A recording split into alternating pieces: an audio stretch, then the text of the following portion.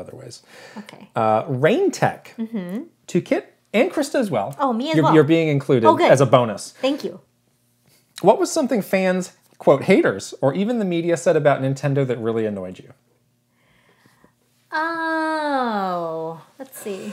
I mean, fans, there definitely were some angry moments with fans. Oh, no. Not like towards me personally. Oh, no. But like towards some of Nintendo's, decisions. Yeah. I mean, that's definitely going to happen regardless of how much you love a company.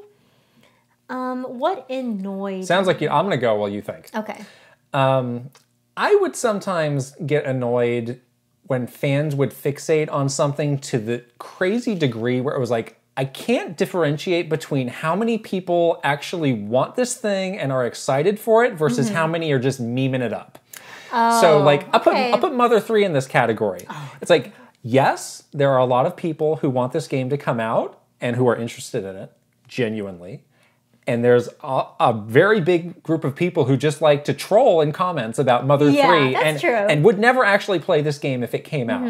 And it really like muddies the waters of like, any of these things. Like there was a system update where they put out these kind of folders. And that was another thing that people would get fixated on and just like, put in the comments for everything. And it's like, at some point it just gets into the meme zone where it's just people piling on. Yeah. And it's like, it's helpful for us on the other side to know, like, what is it? Do people really want this, or is it just a joke? Yeah, right. Yeah, that's a good one. one. There's a lot of things that ended up in that category. That happens a lot. Yeah, and it just kind of builds the longer. That's why like Mother 3 is like the epic, the most epic of them all. The most like the longest running joke of all time. Right. Yeah. So yeah. Yeah, I would say like, the whole.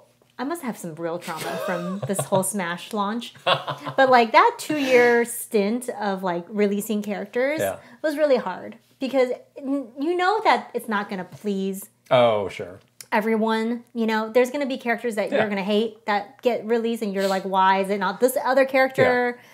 Why can't we have Goku on Smash? Blah, blah, blah. But it's like that same thing where it's like no one's happy, ever. So you're just in the situation for like 2 years of like every time we're about to make this announcement, you're gonna get some hate around it. And it was just like this every single time I was like, oh, here we go again. But like for like 2 years, I'm like, I'm so over this, That's why when that final character was announced, I was like, thank God. Let us freedom. Please move on with our lives, people. But yeah, I had like some real trauma from this. Okay. Let's move on then.